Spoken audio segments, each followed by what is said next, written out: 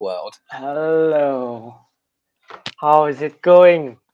It's all right. It's my birthday today, so I've just woken up. It's what is it, 8 a.m. here in Vancouver.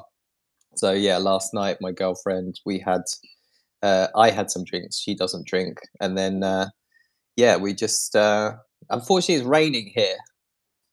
We were gonna go and play golf and have fun, but yeah, well I think we're just gonna stay in and watch films, do some Netflix, catch up. Wow. Happy birthday to you. Thank you. It's been stolen by King Charles. The coronation in the UK is today, so everyone's talking about that. No one's talking about my birthday. He stole it from me, which is absolutely outrageous. How are you today then? Yep, I'm good. Just came back. I'm from East Java for my job. Just came back. Wow. Yeah. So what time is it? A week. It's 10 p.m. here. Okay, 10 p.m. So nearly bedtime. So I think we can start now. Mm-hmm. Yeah. Hello, my name is Daniel Ng. I'm a vet and I create passive income strategies so that we can enjoy our life in a deeper meaning for my case, is through traveling and food. And I'm based in Jakarta, Indonesia.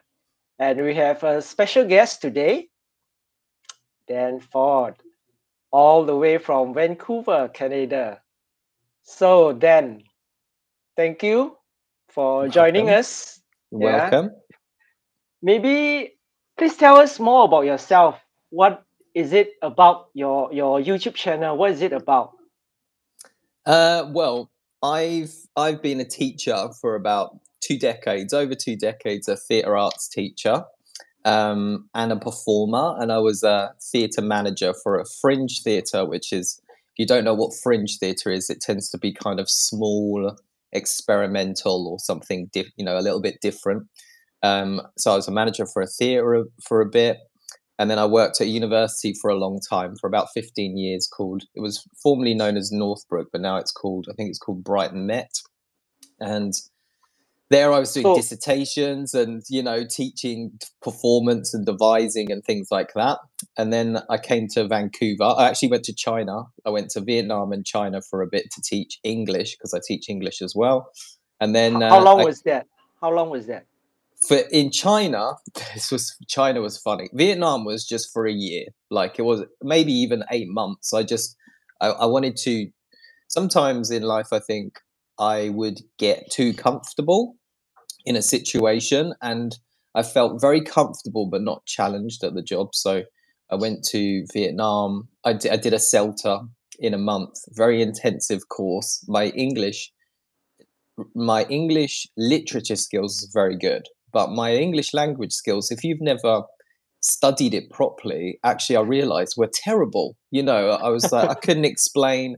And then you have a student at a very basic level asking you a question like, oh, why do you use that word and not that word? And I'd be like, hang on a minute. English is terrible, like the rules are terrible in English. So yeah, I did this course for a month, which was very difficult. And then once I did that, I think 3 months later, a friend of mine had gone to Ho Chi Minh City and said, look, there's jobs here, come out here. And so I went out there for about 8 months, and then I came back because my sister had a baby. So I wanted to come back and see the baby. And then the place that I worked then offered me a contract in England. And I really wanted to actually stay in Vietnam. I really loved it there. I was thinking of going to Da Nang, because Ho Chi Minh City is too crazy for me. Like, it's too crazy. So I wanted to go to Da Nang, but then they gave me a contract. So I thought, I'll do this for a bit. And then I just ended up staying there for a long time. And then the same thing happened with China. I just got very comfortable in the job, and I thought, I need to change here. And so Which part of China? Which part of China? Hangzhou. Okay. So yeah, just down from Shanghai. I had an interview, and this was good because a lot of the places that I was interviewing for, they just wanted an English teacher. And I don't mind teaching English, but I like to teach more drama kind of things. I would like to teach English through doing drama exercises, because there's some very good exercises, and kids, like, there's an improvised exercise I do where I get the kids to tell the story and I'm in the story. So, and the kids, even the kids that don't study, they want you to do horrible, terrible things. So they really want to tell, like, oh, you go and do, the teacher, you've got to go and do a poo-poo, and so they're using language to bully you as a teacher, but it's much more effective than doing just a sit down English lesson, where they're just like, oh, bored, So even the ones that didn't normally talk English, they really wanted to do horrible things to me. So I was giving them lots of language, So it was not very fun for me sometimes, but yeah, I was doing drama and English out there. The interview basically said, look, come and do drama and teach a bit of English as well. So I went out there, and everyone was like, you've got to go to the Great Wall of China. You've got to go here. You've got to go there. And then, of course, the pandemic. So I didn't get to see hardly any of China. We were in lockdown for a long time. So yeah, it's terrible. The lockdown is really ridiculous. It's like, it's so strict. On the one hand, I respect the clarity. These are the rules, and everyone, in the difference between English people and the Chinese people. These are the rules. Chinese people go, okay, and they follow the rules. And the cases we had in Hangzhou, there's millions of people live there. Very few cases, very few problems at the beginning. In England, everyone says, the government says, right, you can't go out, and everyone goes, just goes out and has parties anyway. And so there were huge problems. There were huge problems in England. It was very confusing when I came back, because I came back to visit, and people were standing in line, 2 meters apart, and they were following certain patterns, and then they were in their social bubbles. But then some of the kids were seeing other kids, which was very confusing. And then people that were standing in queue for a coffee, the person delivering coffee didn't have a mask on or gloves on, so they could be just handing out COVID to people, Whereas in China, you had scans, you had a health app straight away. If there was a case, suddenly everyone would have to go and get tested. They were doing mass testing there. So at the beginning, I think China were doing it properly. They'd experienced SARS, so they were already prepared for lockdown. They were like straight away, but towards the end, they did not let go. That's the problem. And as we began to become used to it, if you could say that, China didn't let go. And then just before I left, this was the situation where you had people in Shanghai from hotel balconies screaming, and then obviously the Prime Minister just goes, all right, just do what you like. And then it went crazy. Crazy. It's like they are all stressed up, like 3 years, almost 3 years. Yeah, it's like prison. Yeah, it was like prison for them, I'm sure, and difficult. Difficult. In some ways, it's easy to go to restaurants and things like that, because it was very organized. But then, and you'd feel everything was quite normal, and then there'll be a case suddenly, and then everyone would freak out again, and you're like, well, we've all been vaccinated now, so unless you're going to visit someone who's in a difficult, delicate position, who's older, to protect older people, especially at kindergartens and things like that. A lot of grandparents look after the kids because the parents are working, so you should be careful about these things. But they were doing it too rigidly across the board, which was, I think, was a bit of a problem. But how about you? What was your experience during lockdown? You messaged actually and said something about writing. You were writing for your mental health, like. Yeah, I had this non-fiction writing. I joined one of the writers. The name is Joanna Penn. I'm not sure you heard of that. She's a British. She's staying in Bath. Yeah. So I joined her class, online class. Yeah. So I actually wrote like 50,000 words like every day, like 100,000 1,000 words like a day, like. Oh my God, Yeah, that's really yeah. good. And did you produce something that you were proud of? Like, were you someone that did writing before this workshop? No, no, I haven't done writing before in my whole life. It's like, Mm, yeah, and then I started to write blogs, mm, and somehow I was in this community, blogging community. Then we are supposed to like spend 3 minutes, because less than 3 minutes there's a bounce rate. You know, when you mm, scroll and you click and click and click, keep on clicking, and you spend less than 3 minutes, it's considered bounce rate, high bounce rate, because you're mm. not actually reading. So it's a bounce rate thing.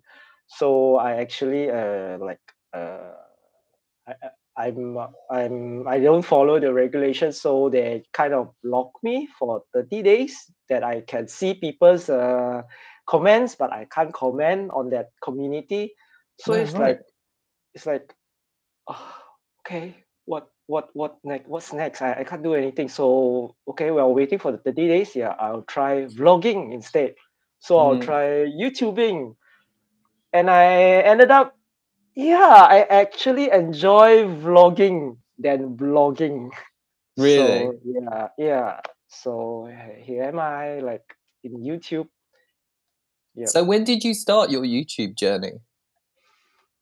During lockdown, I started my Right. YouTube journey during lockdown, and that time I was more into investing, property investment, and Mm, somehow I diverted myself into traveling and food, because I enjoy doing that, because I like to travel and talk about food, the food that I eat, especially in Indonesia. So actually, like, yeah, I'm enjoying it, because like property investment is kind of dry, that you can't actually buy properties every day, don't you? it's like mm, it's like seasonal kind of thing. So yeah. So and my job requires me to travel. I travel a lot. So while traveling, even in COVID also, I'm able to travel, but it's more in a restricted condition. right. But I'm vaccinated, so just put on my mask, follow the Mm, protocol. I think it's okay. As mm. long as I'm within Indonesia, travel around Indonesia, it's fine as domestic traveling. Unless international traveling, it's very difficult during the COVID time, but Yeah. domestic is fine. So for me, it's nice. And the thing is, the beauty of it, there's not much people traveling that time, so I can actually enjoy the view. Mm. I Really, remember really. my I remember my experience at I can't remember which airport it was. I want to say it's a big airport. I don't think I mean it might be Beijing or something like that. And it was like you're in a zombie film. It to get to an airport where, there's just nobody there. There was nobody there. It was the best travel experience of my life. You had distance on the planes because they were social distancing on the plane, so you could on a long haul trip, you could, just lie down and relax. And I was like, wow, this is amazing. Yeah. And reading all of the news about, because I'm very into, obviously the climate and things like that, and all of that news about how much better the planet was because everyone wasn't driving or traveling, and they were showing. I follow the NASA website, and they were showing like the atmosphere and how clean and lovely it looked. It was kind of, yeah, very interesting to see that part of it. Something positive from something very, very negative. And I Yeah, like suddenly the whole pollution thing becomes like, wow, it just just yeah, it's vanish. like Yeah. the earth could take a breath, just to have a little breath in between all the stuff. And I think places should do that a bit more. I'm not sure if I think Indonesia, don't they have cities where they have like a cycling zone or a day? Is it Indonesia I'm thinking of? There's some cities have adopted this thing like on a Sunday no one's allowed to drive into the city, and so they Yes, just have a Sunday is a Sunday. yeah. That's Car what free day. that's it. Yeah, should do that. You know, the just to give the earth a breath, just to give it a chance to breathe for a day, and then back to pollution station again. Okay. And what about you? When do you started your YouTube channel?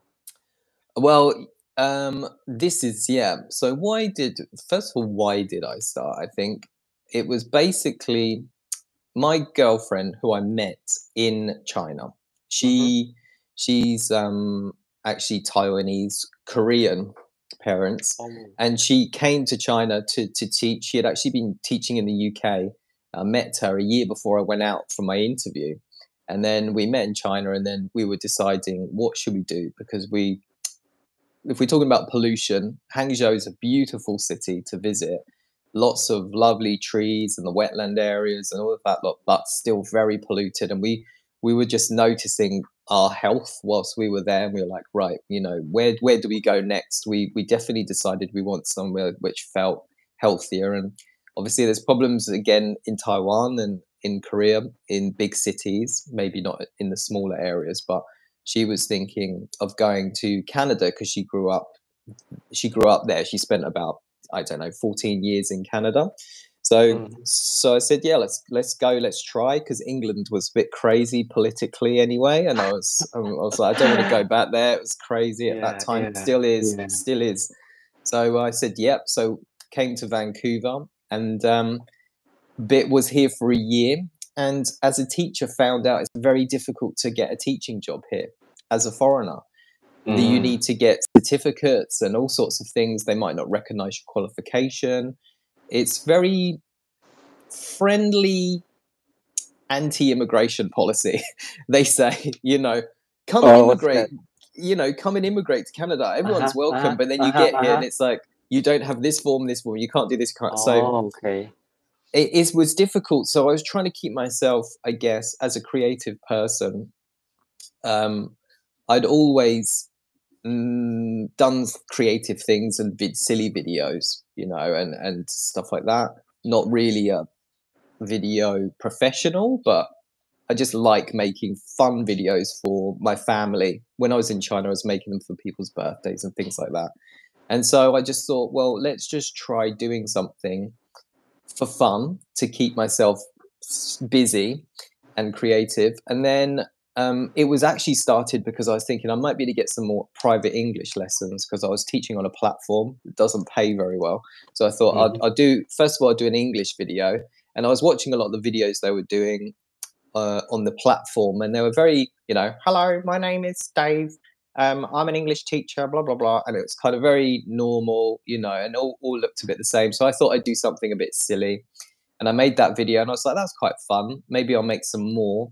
And in the UK, what I do for my YouTube channel is I'm a creative coach. So I've always mentored and tutored people on their shows, their performances, devised work, and also it's a bit like life coaching, I guess. You know, it's not counseling, but it's organizing maybe your life. Or I think the main thing that I've always been interested in is getting people to be more confident in themselves, and realizing that there is a technique out there for everybody to write. So many people get told by some terrible teacher early in their life, or some person, that they can't write. Then you're not a writer, you're not a poet, you're not really musical. And this identity sticks with them. And as you get older, that identity becomes more and more fixed and firm, like something you can't break away from. So I 100% promise you, if you think you can't make music, if you think you can't write, that's absolute nonsense. You just haven't found a technique. You might not be somebody who can sit down like Shakespeare and just go, oh, and the words just flow out of your body. But there'll be a technique. There'll be maybe you'll use some chance activities. You'll find something here and something there, and you haven't created it yourself, but you can put it together.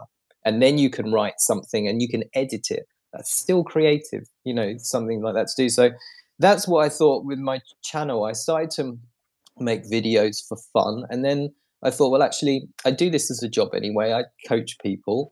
And then I thought I'd try and gear it a bit more towards that. Am I an Ali Abdul productivity guru? No, I'm not very productive. I'm not a very productive person, so I can't lie. I like to learn about these things. I can be a low level, look at me, an idiot trying to do these things. And maybe I can speak from a point of view of, this doesn't work. A lot of the things that we had during the academy, I would say, amazing information, but to do some of these things, you already need to be a highly motivated person. And so you get these productivity people telling you, just do this, just do that. And 99% of us are like, I'm too lazy. Is there an easier way to do it? So I guess I'm coming from that point of view a little bit with the productivity or the self-improvement stuff. But I think as I make more videos, I think I'm going to be moving I'm going to stick to an area where I'm comfortable, actually, which is creativity. How do you, find your creative voice? How do you use creative exercises to make your life?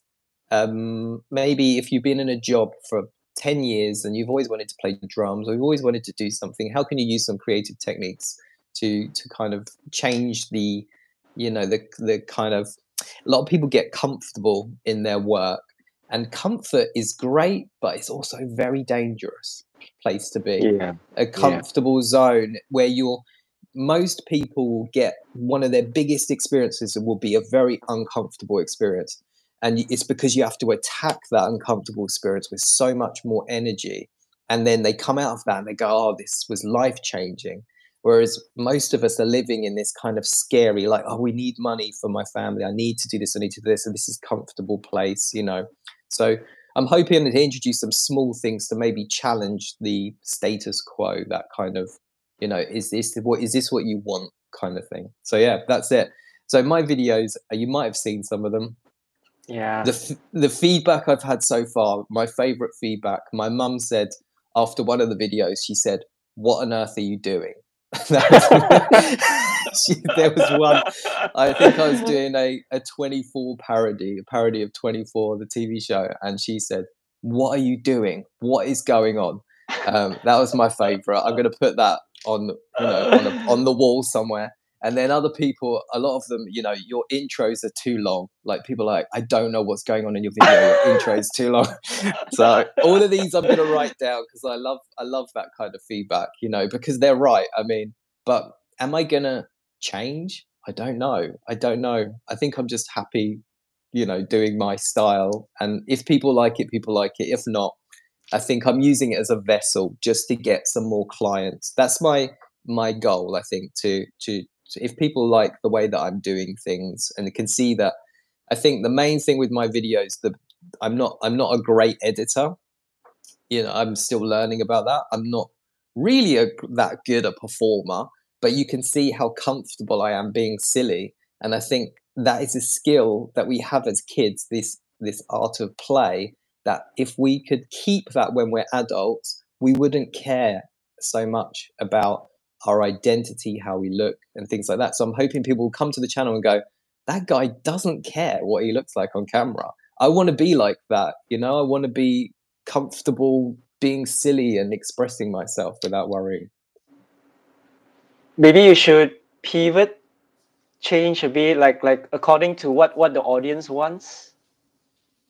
I think if it becomes I think accessibility is absolutely necessary, and professionalism. There's got to be a professional element to it.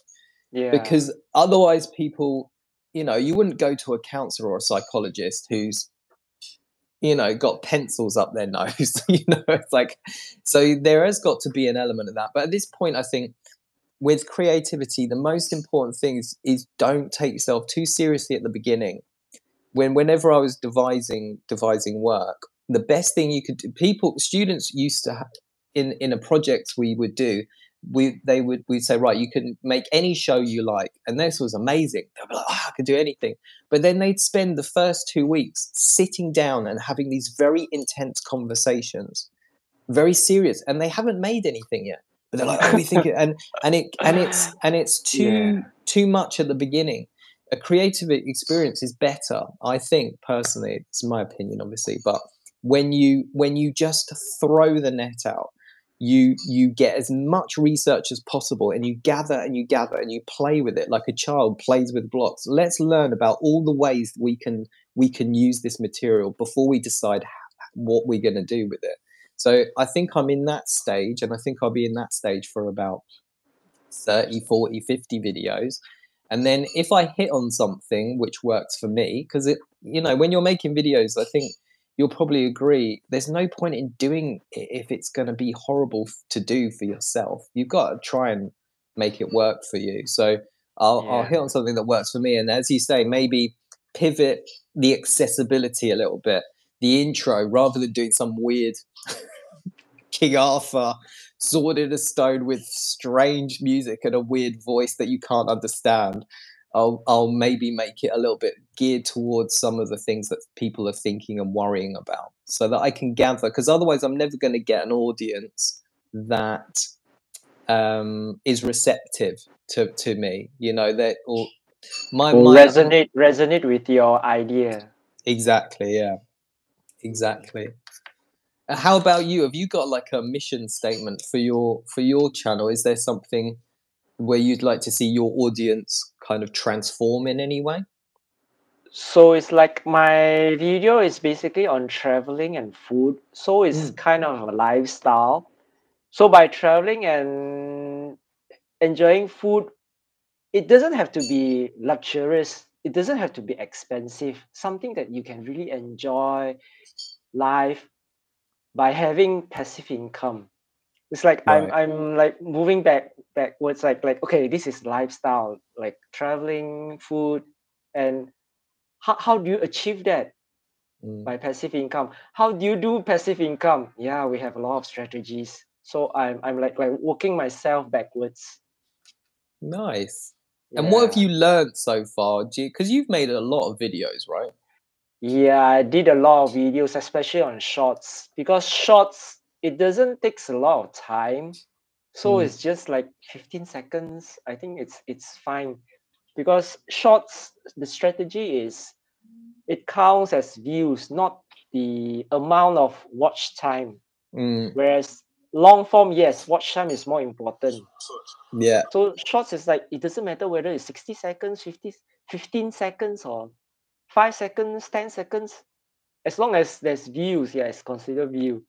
So I don't really like put a lot of effort and time in shorts, but as long as I post something in shorts, it's sometimes you can really can get crazy views, like you can get 1,000, 2,000, or I have one like 23,000 views. It's like, wow, that's yeah. That's crazy, isn't it? You can't predict. It's like, so it's like a try and error. And timing also is I think it's kind of important as well, like what time you actually post them, upload Really? them. Yeah.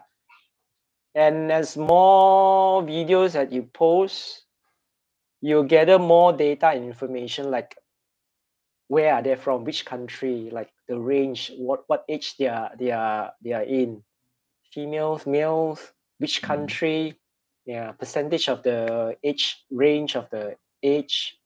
So you the more data you do, the more videos that you put in, the more data that you gather, and you'll give a clearer picture, like which direction that you go, that you're moving.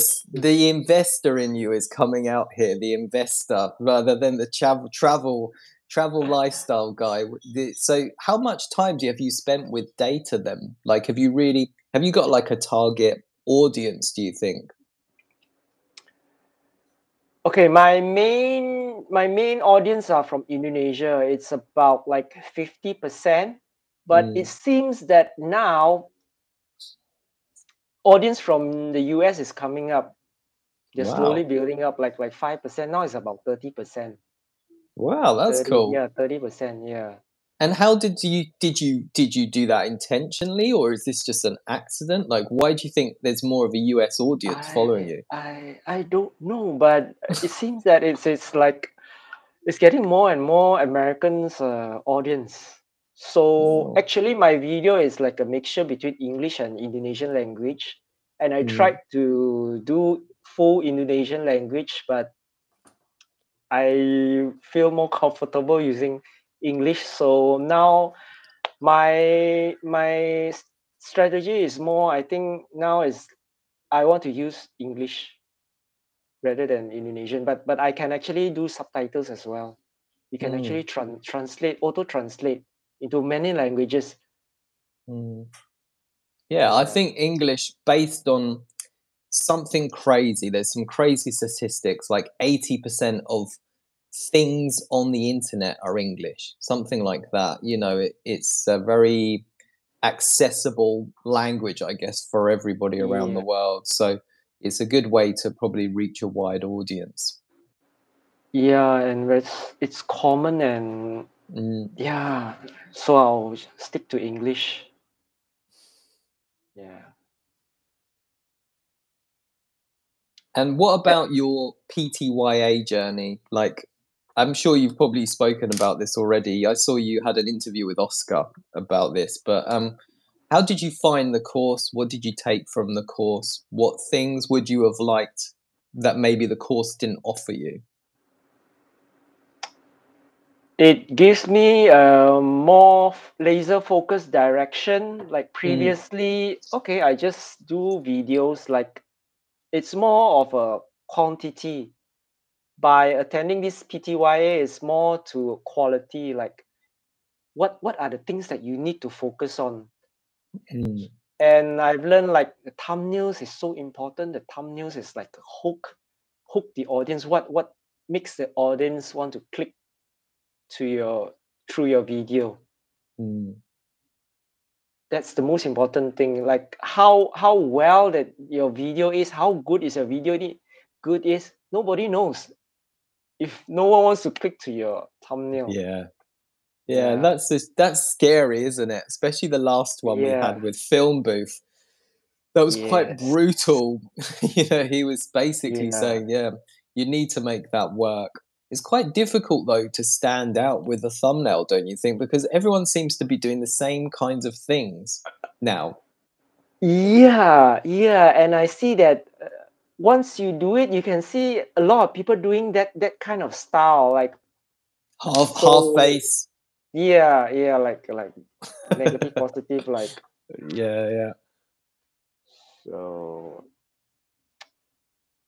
things can change. And one thing is, Ali taught us to use the Chat GPT.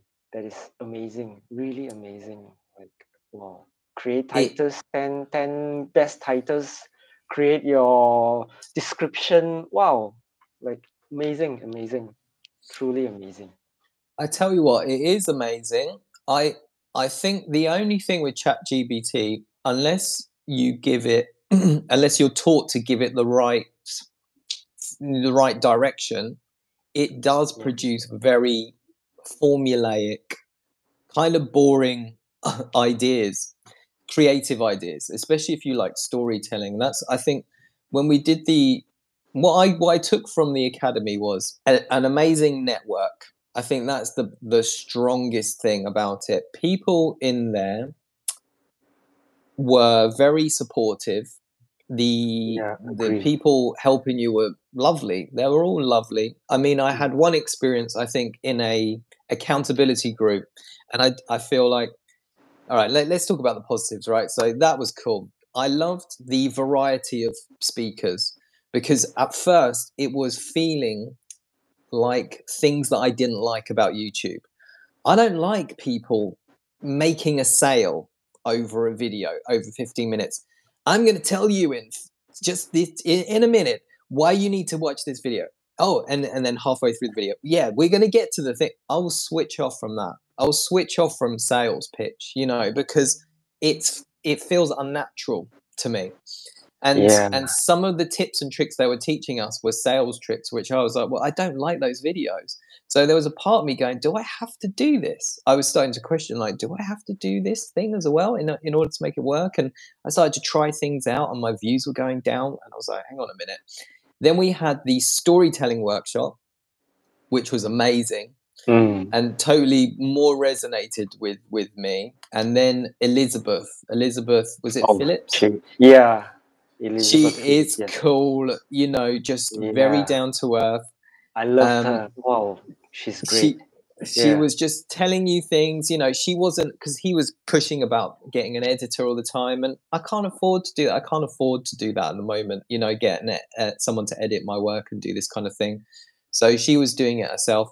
The one thing I would say about all the people that were given the lectures, you would feel at some point, oh, this person's down to earth and normal. And then they would say something unusual that you think that's why you're successful. You know, I was listening to Elizabeth going, well, she can do that. I can do that. Like, she can do that. It's easy. What am I talking? I can do it. And then she turned around and said, oh, for my thumbnails, you know, I take 400 photos. And I went, what the? And she spends all that. And I was like, that is why you're there. You know, at some point, they're all obsessed about something. Ali is obsessed about, you know, his unfair advantage, he called it, didn't he? You know, his speaking skills are amazing. Very just, he's very rarely making mistakes. He can just punch out very nice language very easily. Elizabeth, her videos are, you know, well researched, but then, as she said, spending all that time on the design and the look of it. And you could watch a video and you could be enjoying it, and you might not know why, but it might be to do with the actual design of the video, the tone, the kind of color tone of it, and the organization of her angles and things like that. It's very nice. Even the storytelling guy, I mean, super cool, but he knows a lot about storytelling. Like, he knows a lot of details. The film booth was the same. So that was intimidating. You know, you'd have these workshops where you'd feel very, you know, oh, right, I could just do a thumbnail, my video would be good. And then they would say something, you go. And so it was like a roller coaster for me. It was like, oh, I can do it. Oh my God, these people are insane. I could never do that. Oh, maybe I can, maybe I can't. So there was lots of those things. Circle, I think, was amazing. The workshops were cool. Lovely I feel like they were honest people. So again, you could do a training or something and feel that you've just been sold a product, and you know, you could be spoken to like some kind of American coach. Everyone can do it and just follow this plan. It wasn't like that. It was realistic. The things I think I would have liked more as a teacher is someone that spends a long time designing a curriculum and having clear points of feedback. You know, whilst we did have some kind of smart objectives in the lessons, I feel like there should have been more lessons and more time spent on feedback. The feedback time is too quick. We could do that independently on Discord, but I feel like we should have had, rather than a 10-minute, 15-minute call, it should be longer, because feedback is the most important thing to go into. And I found every time we were in breakout rooms, in accountability groups, in feedback with the team, it was like you're rushing and you're not getting any depth of conversation about specific points, you know, that you could really go in deep dive into. So for me, I think I would have liked to be more structured. Week one, you do this video, you feedback to it here, and then you adapt that video, and then you re-upload that video. So you go through a clear learning process where you see a clear change in what's happened. And obviously we're adults, so probably there's an expectation we can do that ourselves on our own. But some people are starting out, they don't know this kind of thing. So I think, a bit more structure. I feel more lessons, more feedback lessons would have been nice for me. And then what I got, the undertone of things that wasn't necessarily said, they were really pushing the idea that everybody can do this. And they're expecting like everyone knows, like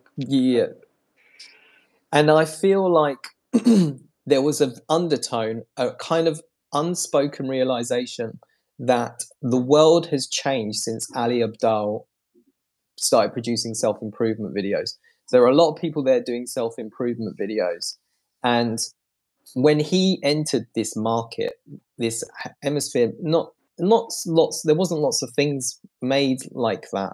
And a guy that I like, Wheezy Waiter, very down-to-earth YouTuber, do like 10,000 steps, and I don't use my phone for a month, and then now everyone's doing that, and it's very saturated. That shouldn't stop you from doing it. I think people still connect with people. You know, if you like somebody, they could do whatever they like. You know, they could sit and have a cup of tea. My girlfriend watches this woman that I cannot stand her, but she's followed her story from the beginning. So she's got a whole backstory of things that I don't even know about. I just watch this woman who's, you know, she's very successful, and she's whinging about they don't have oat milk. I'm like, I don't care if you don't have oat milk. But you know, you will connect some. So there is hope there, but also I feel like the production values since Ali started to now have gone through the roof. And I'm doing a video at the moment about our attention span. In that Microsoft report they wrote in 2000 or something, or 2000, I think there was a study done about attention span of human beings being 12 seconds. And then by 2013, it changed to 8 seconds, a second lower than a goldfish. And now we're 10 years further on. And I know the experience. I'm going on my phone, and if I hit a video, I will spend a few seconds. If the audio is bad or something else is bad, I'm skipping. And rather than expecting everybody to make better videos, actually, I think people need to find patience again, because you're getting this in the news as well, sensationalist headlines. You're getting it in interviews, interviewers attacking people for a soundbite. You're trying to have an in-depth conversation about culture or the environment, and the questions are simplified and too stupid. You know, in a conversation that it's right. We've got 2 minutes. You know, it's our patience levels are terrible, and you know, people need to. What I've taken from this academy is actually taking the time to feed back to people's videos. The audio might not have been good. The beginning of the video might not have been good. They might be wearing, you know, pajamas. They've got some eye gunk, you know, in their eye, and they're talking. Normally, that would be a switch off for me. But I sat and I listened to some people, and then halfway through the video, they said something that was amazing. I was like, oh, I didn't know that. You know, and I feel like people need to be trained back into spending time listening to an opinion, spending time, you know, and it's not easy to do because we've got busy lives, and we might not have that time. So I understand why people don't do it. I can't blame people, but it's difficult to see that the place that we're on is gearing itself. You know, this Microsoft report, what they took from all this research was like, right, we need to get people's attention. We need to do it by getting them. And they said this in a polite way, but essentially, as we talked about with thumbnails, you know, hook them in.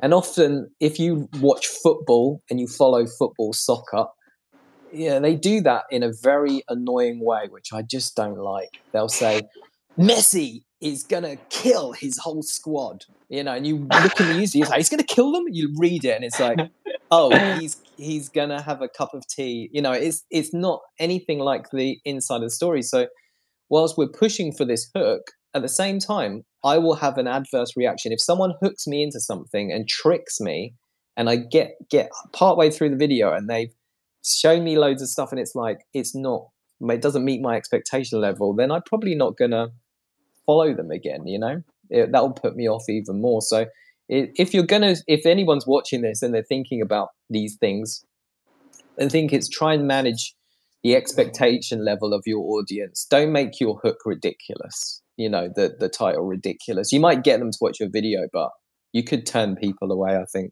as well.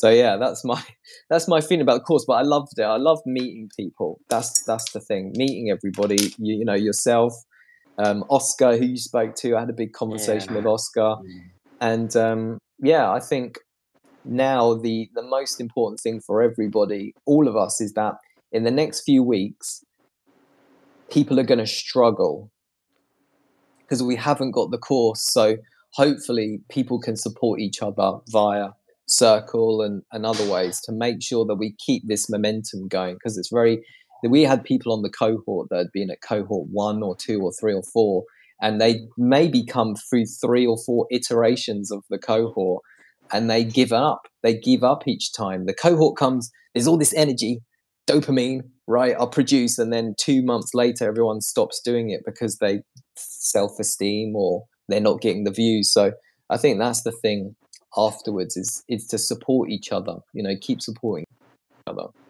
Yeah, so it's good to have small groups, like, you know, one-to-one, like, you know, like we arrange our own like weekly. I think it's good because like 500 of us, like it's impossible to know everyone.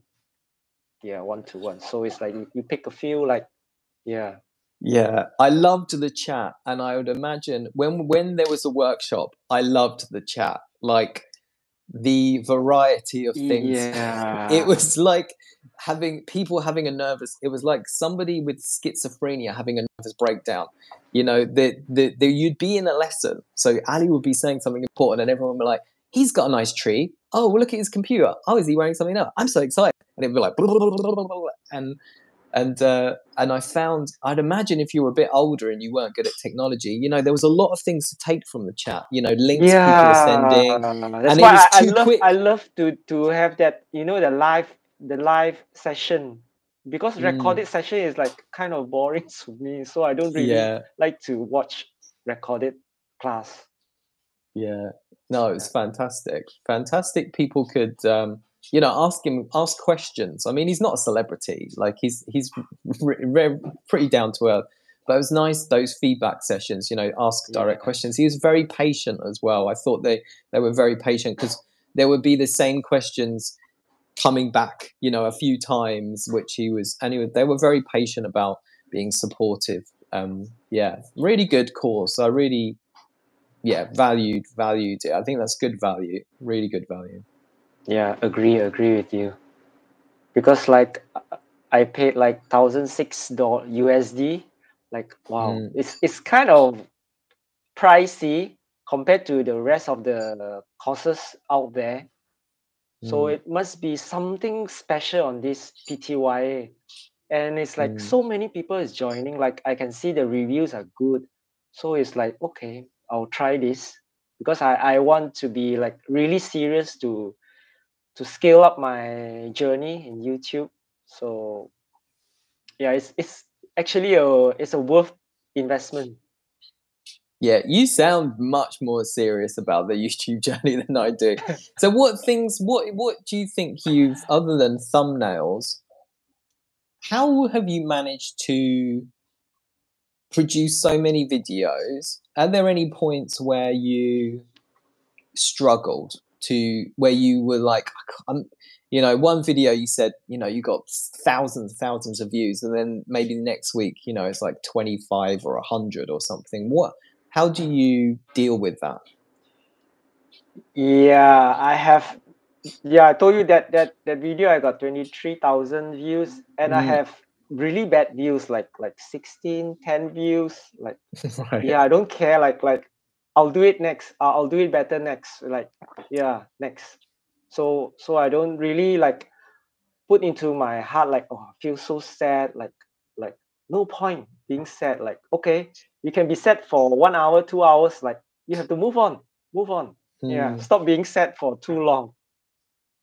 How would you teach that if you could design a course about the art of not caring and not taking it? Would there be any things that you would do with students to get them to, because that is a huge skill to have, is the not care, like not worry?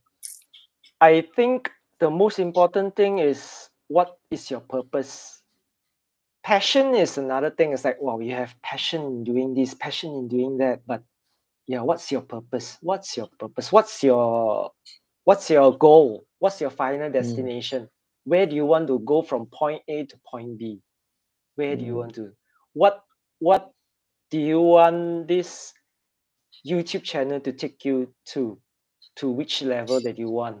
I think that's very important. Not just like, oh, I want to have a YouTube channel. Oh, I will just want to make videos. Oh, I just want to have friends to watch my video. Like it doesn't serve the purpose. Like for what? For fun? Like because it's for fun. Like you're wasting your time. Like yeah.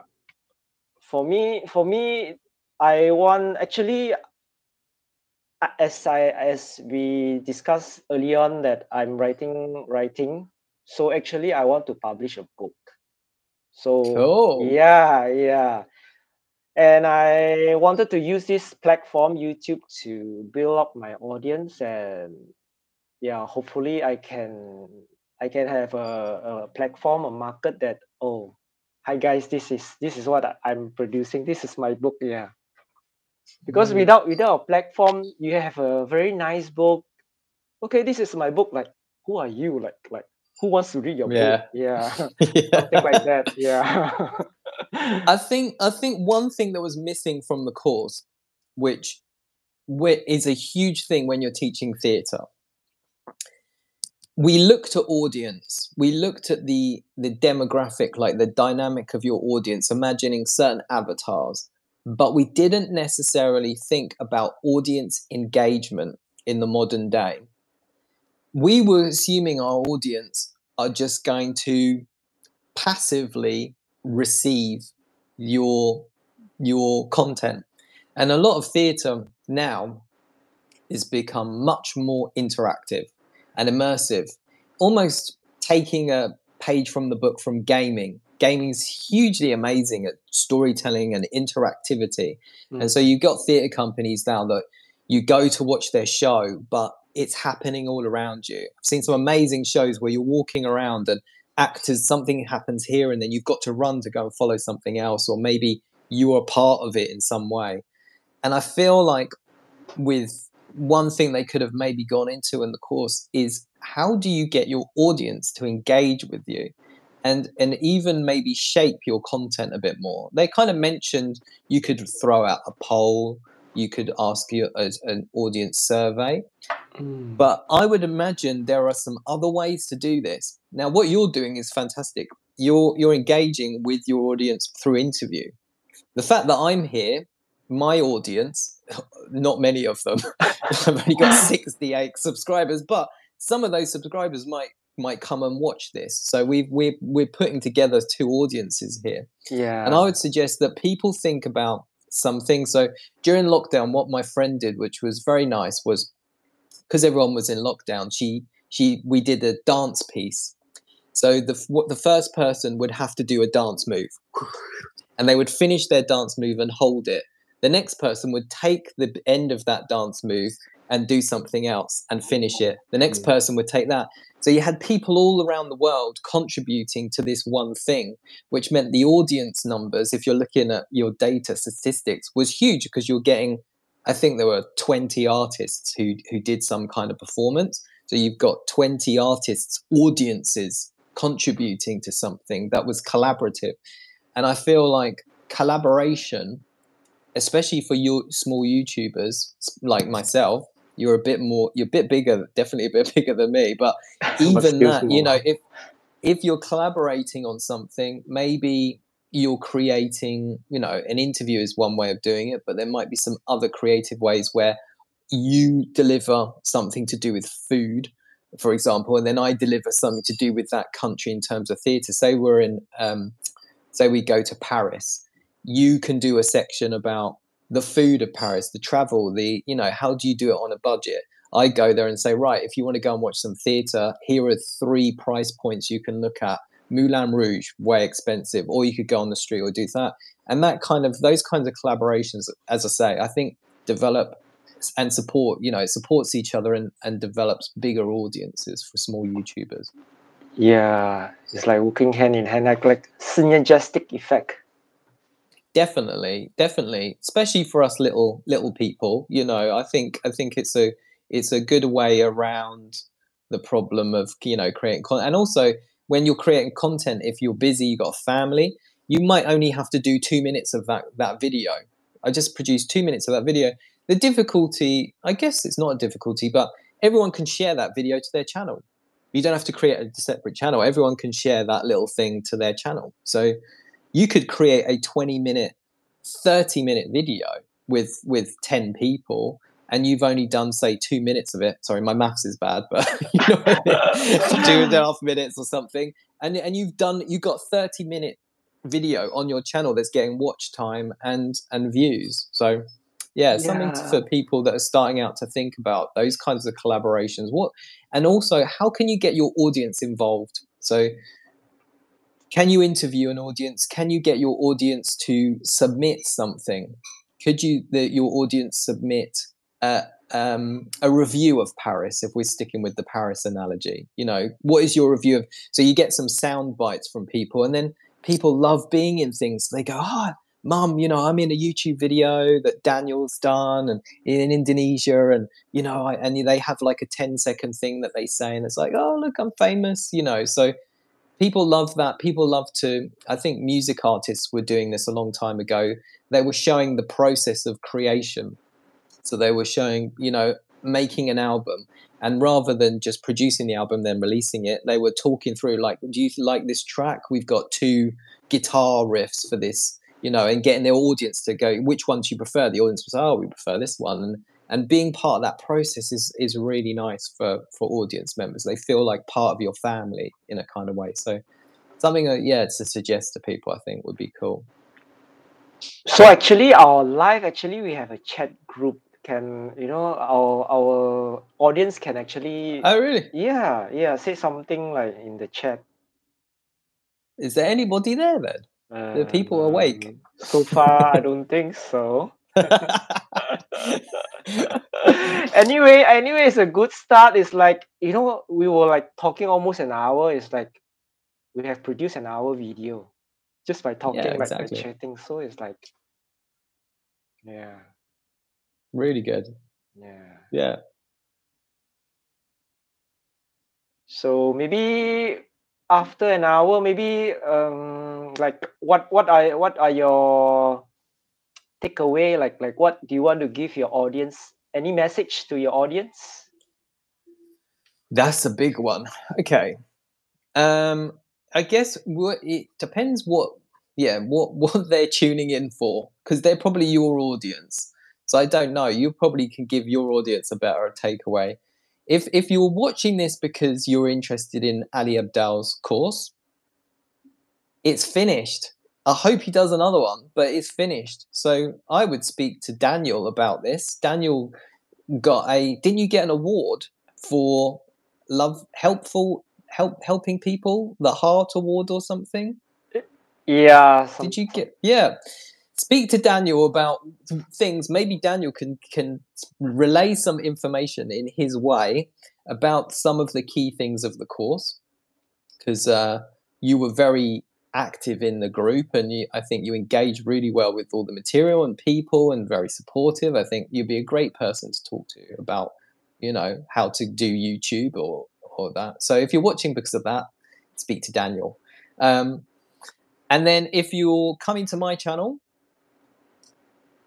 look, the intros are too long and weird, okay? That's not my professional.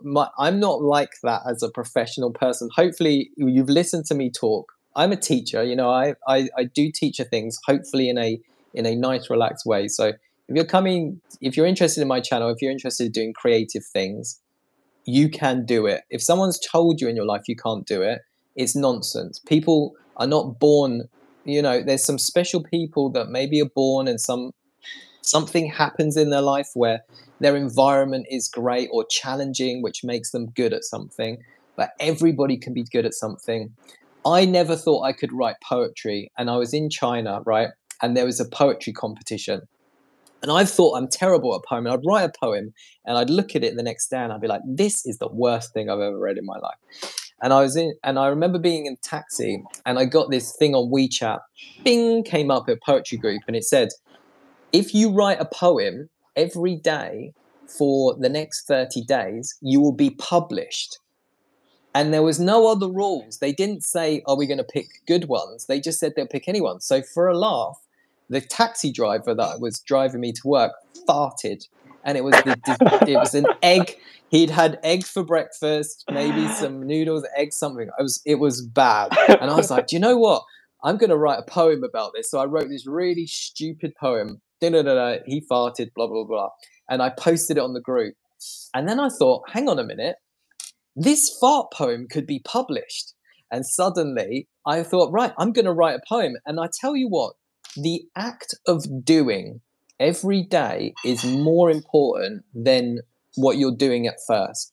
If you can spend every day 5 minutes writing something, just quickly, don't worry, don't edit it, don't worry about it, don't destroy it, never destroy it, just keep it there for yourself. Over time, something will happen. You will start to notice things that you like. You can take bits and parts of each thing and it will develop. So yeah, if you come to my channel, if you think you can't do something, you know, book a session with me and I'll get you doing something. I'll motivate you to do something. So yeah, in the end, the story was I got published. And for an extra joke in China, like, so I was in this poetry book and I wrote some silly things, but I wrote some serious things in the end as well. I really enjoyed doing it. It was really difficult to do, but I was like, I'm not going to care, just post it. And for a laugh, for my mum's, for Christmas, instead of writing my name, I wrote her name and her biography. So my mum is now the author of a poem about farts in a poetry book in China. And I think that's one of the greatest moments of my life. When she saw the book, she was so horrified that her name was used with this thing. So yeah, that's the takeaway. Be playful. Yeah, and come and visit the channel, and if you're watching Daniel's channel, he needs more views. He's a very nice guy. Keep watching his content. That would be my takeaways. How about you? Okay, thanks, Dan. If you want to know more about Dan's, you can check his link down there in the description box. So hopefully, yeah, subscribe to his channel if you enjoy his videos. So I think like we have been talking for an hour now. So thank you for your time, Dan, and happy birthday to you once again. Yeah. Yeah. Hope you have a great day with your loved ones. Thanks, man. And yeah, you take care as well. Great to meet you, and I'm sure we'll chat again at some point. Yeah, we keep in touch. Yeah. Definitely. Okay. Thank you. Cool. See you. Bye. Bye. Bye. Bye.